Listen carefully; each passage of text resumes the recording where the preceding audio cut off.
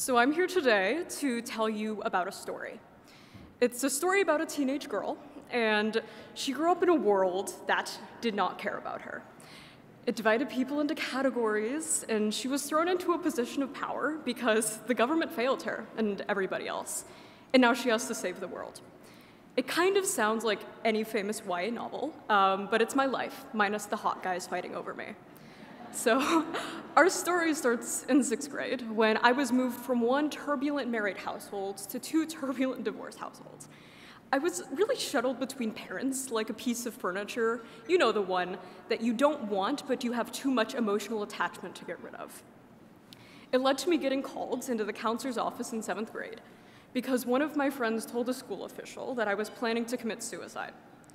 The counselor pulled out a phone to call my parents, even though I wanted to commit suicide because of them.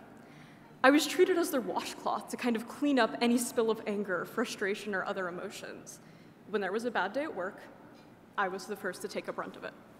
And the counselor didn't understand that putting me back in the arms of my parents wouldn't solve the problem, but make it worse. And it did. And I didn't get any help for my suicidal urges, or the awful environment that later made me develop complex post-traumatic stress disorder, one of the most severe and hardest to treat forms of PTSD. Here's the thing. It could have been fixed if somebody listened to me, but they didn't. And that was the first time a system had failed me. And in my freshman year of high school, my love for robotics had landed me one of the most coveted positions as the first Code with Clossy Scholar in 2015. And I made my very first app that summer. And it was called Anxiety Helper.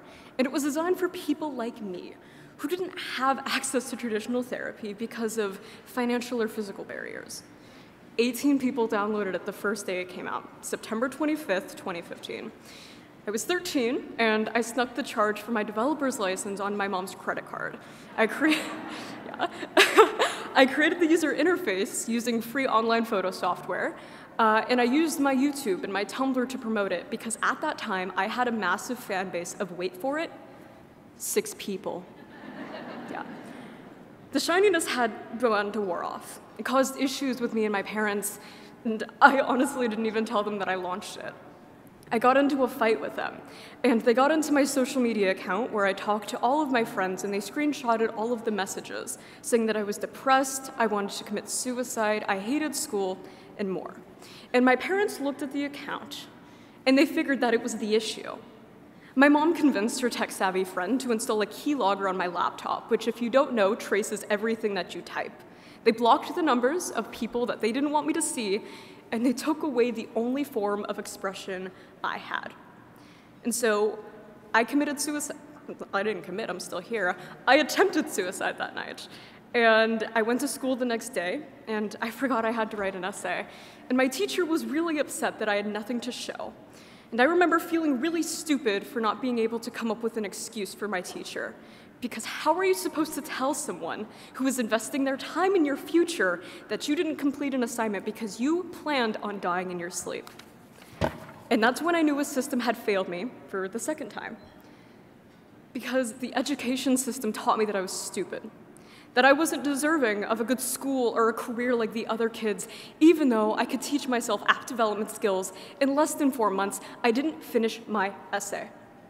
And to me, school cared about measurable aspects of obedience, not intelligence, and certainly not circumstance. The third time I knew a system failed me was November 2016. I had just realized I was kind of gay, and I fell in love with a girl. I grew closer to my dad, and he moved to Los Angeles. He wanted to make things better and to take me with him. And I had never felt more hopeful for the future.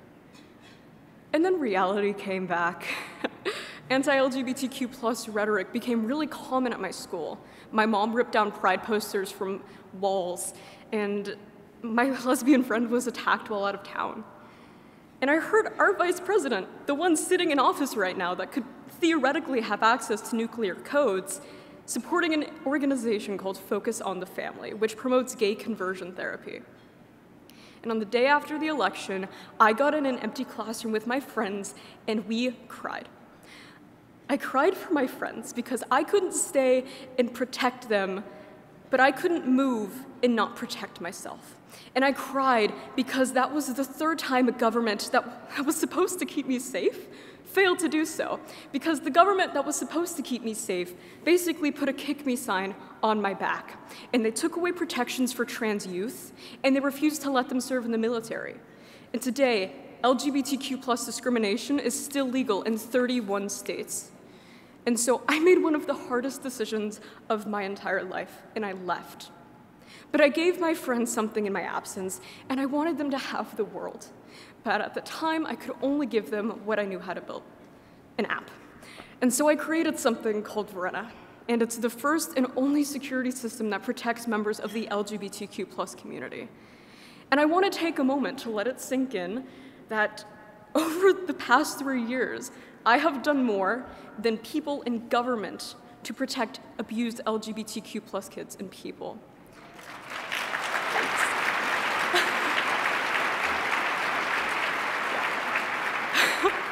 I mean, you kind of know you really fucked up when a teenager has to do your job for you, so.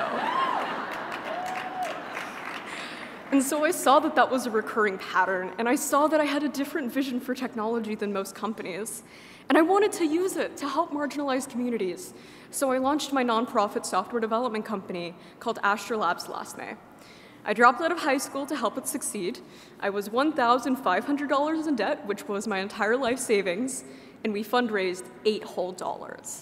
And so I was convinced the thing that I ruined my prospects of having a normal life for was a failure. And that's when I realized that a system failed me again. I compared myself to other developers and to guys whose connections got them into Ivy Leagues and venture capitalist positions, and who had financial wealth to send them to a safe future that wasn't possible for me. And I hated myself for not fitting into Silicon Valley's capitalistic ideal of success. And I cried for hours after getting rejected twice from Y Combinator and other accelerators because those were my only chances of finally leaving home, a task which I still haven't been able to do today. And for a long time, I judged myself based on how these systems said I should.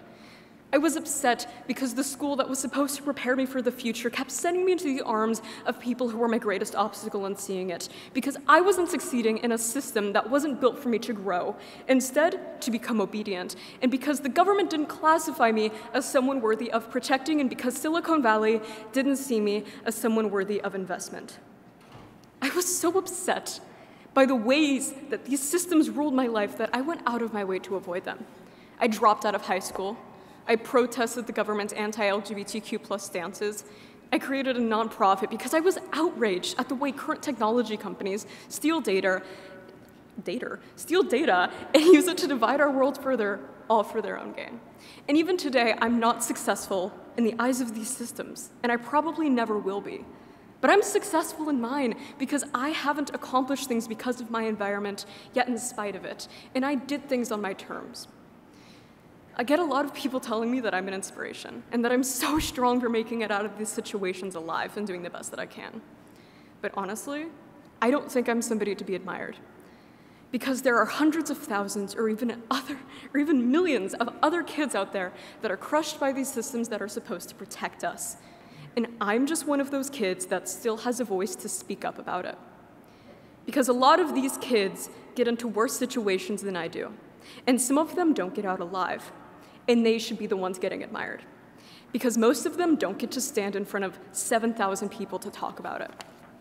Black kids get swept up into the school-to-prison pipeline, deal with invisible biases, and could be forced into lower-income areas where they are less likely to get the healthcare, resources, education, or safety comparable to their white peers.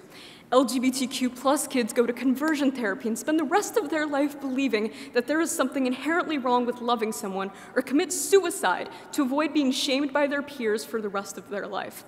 Kids with learning disabilities and disorders are treated as lower-class citizens and thrown into environments where they aren't given the tools or resources to succeed, and for some, even the name of their condition is a slur and synonymous for stupid. Girls are raped and forced to continue living with PTSD because our justice system thinks that 6 months is a reasonable sentence for stealing someone's voice and right to say no. And then they're taught that it's their fault that men believe that they are entitled to their bodies like they are entitled to a seat on a park bench. Those at the top think the system is working fine because they're the exact people that these systems are designed for. And those who it doesn't work for are out of luck because, much like me, they aren't seen as profitable or worthy by these governments and institutions that were supposed to have their back. So why can't we fix these systems? And the answer is because we teach outliers that they are the problem instead of correcting systems to adjust for outliers. And even when we come up with solutions to systemic problems, we price them and sell them as a product. Is your kid not doing too well in school? Pay $30,000 a year to go to a private school. If your kid isn't doing well and you live in a low-income area and $30,000 is your yearly salary, the idea of paying $30,000 for a new school to do something that your child's school should be doing is a goddamn joke. Thank you. I mean, I was angry at these systems, and I obviously still am.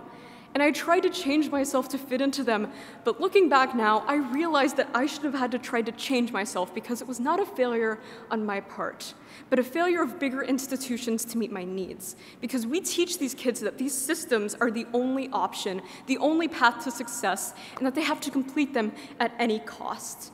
Whether it's their mental health, their sexual identity, their race, their happiness, or worst case scenario, their life. But we don't force these systems to adapt to these kids. So what do we do now? We need to come together and tackle the problems, and we need to redesign these systems so that they don't crush kids that fall through the cracks and fail to pick them up. We must remove the cracks they fall through and not push them into these situations in the first place. We aren't gonna get there by arguing or by tweeting angrily at people, as much as that's my favorite pastime. We have to talk, and we have to understand, and we have to make change happen.